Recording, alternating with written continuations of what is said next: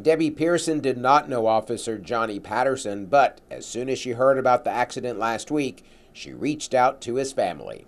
I've been in touch just a little bit with his wife, but a good bit with one of his sisters. And, like I told her, there's absolutely no pain that can even compare. Unlike most people, Debbie Pearson knows what the Patterson family is going through. Her son Dylan was struck and killed by a vehicle the evening of July 26, 2020, as he was conducting a safety checkpoint. Dylan had just become a deputy with the Monroe County Sheriff's Department, fulfilling a lifelong dream of becoming a police officer. Pearson says she was devastated when she learned about Officer Patterson's accident. Just like Dylan, he didn't deserve this to happen to him, but it did, and it brought back, it just flooded me with those memories of the night of Dylan's accident.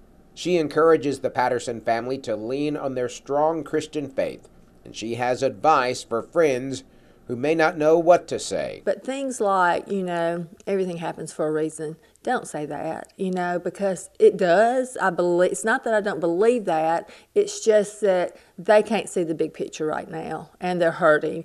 Just like I still, 17 months into it, can't see the big picture. I pray one day they will, and we will. He's in a better place. Yes, they both will be, or he is in a better place. Mr. Patterson is too, or will be, but we want him here.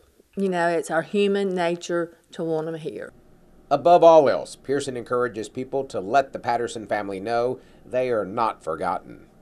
Be that person that's still around, that still checks on them, in the days and weeks and months to come, because, and they've got people that I'm sure will, but just, even if you don't know them, inbox them and just say, hey, I'm thinking about you, I'm praying for you, because that would mean a lot.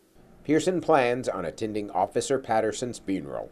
In Monroe County, Allie Martin, WCBI News.